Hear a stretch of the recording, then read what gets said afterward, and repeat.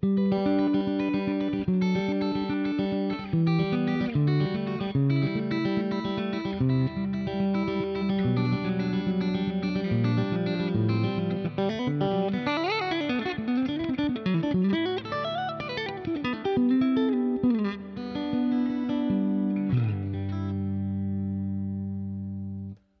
is up, everybody? It is your friend and the leader of the Justice League, Justus West, here to talk about something that just makes your playing sound awesome and adds great dynamics to what you already do.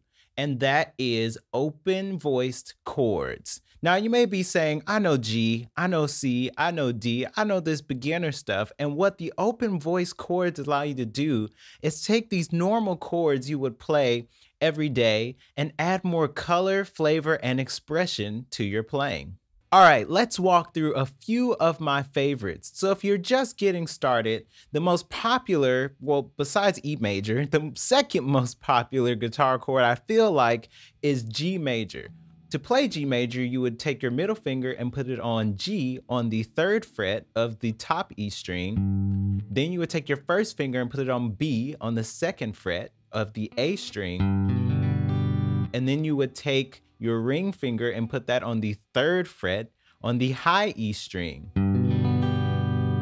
Now, another way to play this is to move your ring finger up a string to the 3rd fret of the B string and put your pinky below that. Super awesome chord. You'll use it all the time. G is in all the best songs that involve guitar, in my opinion.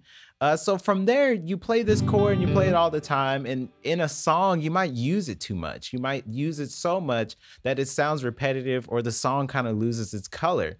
And that's where this open voice G major chord comes in. Now, to play this, you'll take your first finger and put it on the 10th fret on the A string. Then you're going to take your ring finger and put it on the 12th fret of the D string. Now, you're not going to play anything on the G string. You're going to let it ring open. So that's where we're getting kind of this doubling of the note G.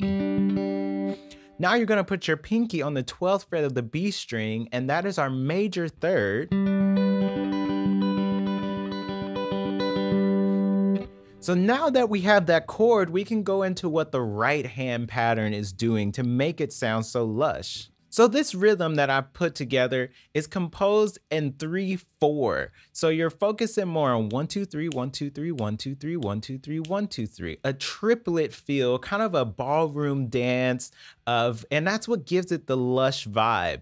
You know, when you're thinking about techniques, you have to think of what techniques come from where, because that's what's going to define the energy of what you're playing. So for instance, chicken picking sounds like country music. So you could be playing an R&B song, but let's say you want to add country flavor to your solo, you could add the technique of chicken picking. So just like combining chords can create a vibe, so can combining technique. To get into this, we're going to do a downstroke with our thumb.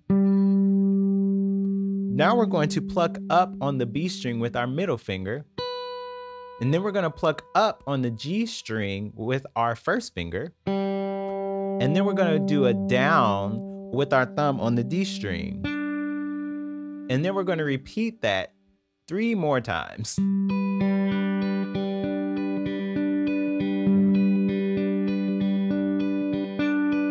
So it's 1 2 3 4. 1 2 3 4. One thing to keep in mind to keep this looping around is that we're not going to the D string on that 4th come around with the up plucks. And A string, D string, D string, D string, A string, D string, D string, D, A. That's how you'll get a consistent walking rhythm to keep it sounding like you're moving the bass notes. It's what a bass player would play to imply rhythm in a band scenario. And we're kind of condensing the band into our left and our right hand. All right, let's try to play that together. I'm going to count us in slowly. 1 2 3 4. 1 2 3 4. 1 2 3 4.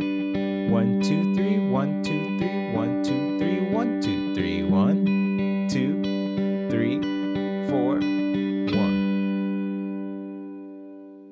Now that you've got the rhythm down on that open G chord, we can expand to the next level of this technique, which is adding in more chord voicings, more open voice chords. So those of you who know kind of the bar chord from the A string shapes, we don't have to go on this topic for a long time. You know that this G open is just taking, your ring finger off of the G string.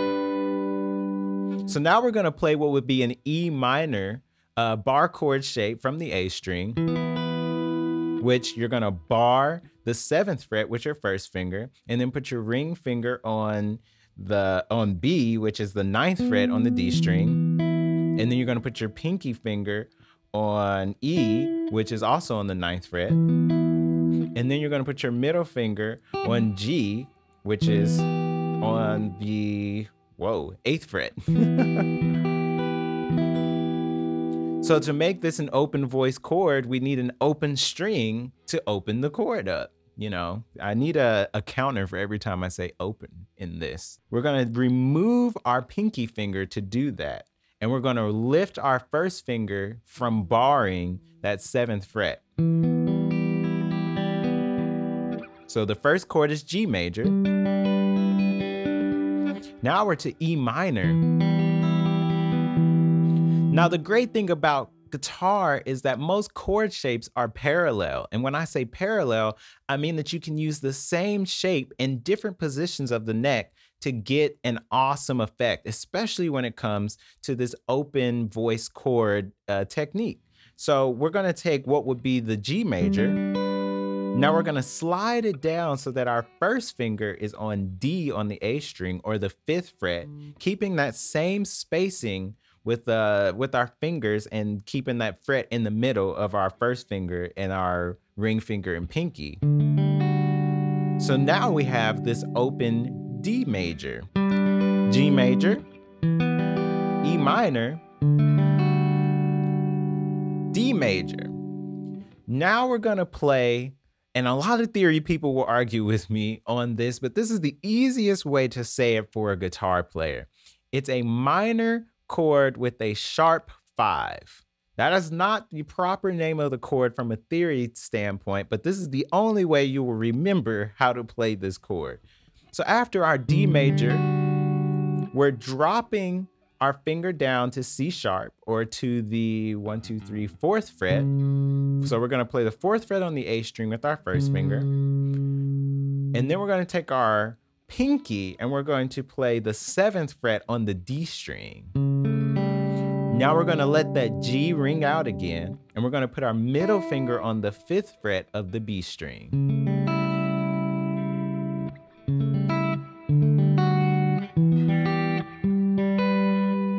So now we have 1, 2, 3, 4 chords to add to our arsenal of open chord voicings, and we're not done yet. So now we're going to take that G major shape once again, and we're going to play it starting on the 3rd fret of the A string to get a C major.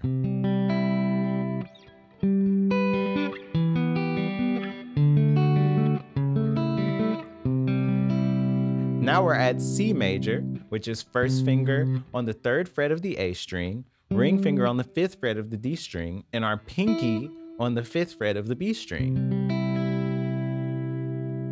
Now we're going to play a B minor, which I love this voicing so much. We're going to take our first finger and put it on the 2nd fret of the A string. We're going to put our ring finger on the 4th fret of the D string, and we're going to put our middle finger on the 3rd fret of the B string. So we have our G chord, we have our E minor, which is the same finger pattern and shape, or parallel shape, of our B minor. So one thing to consider is that it makes it much easier to slide between these chords when you're using the same shape. So going minor to minor, or going major to major,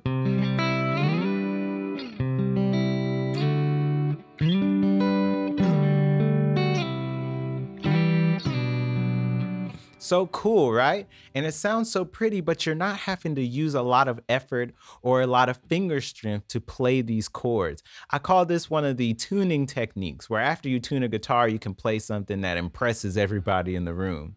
So we're going to take our major shape from the G. Now we're going to play that starting from the first fret of the A string. So that's our first finger on B flat on the A string. We're going to take our ring finger and put that on the third fret of the D string.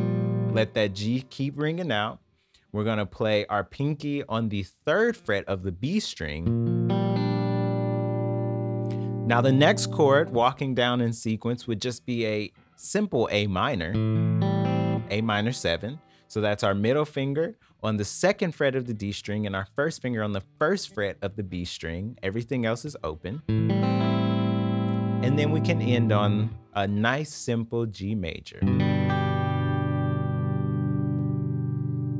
I hope this lesson has been helpful. I do want to review the right hand rhythm one more time before we all go, just to make sure everybody's got that down.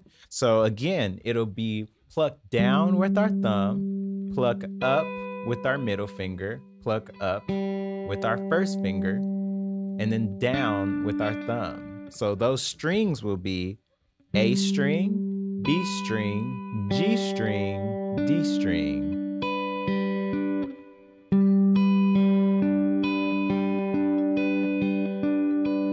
So to loop that picking pattern around, we're just using those bottom 3 notes to keep the continuous motor going.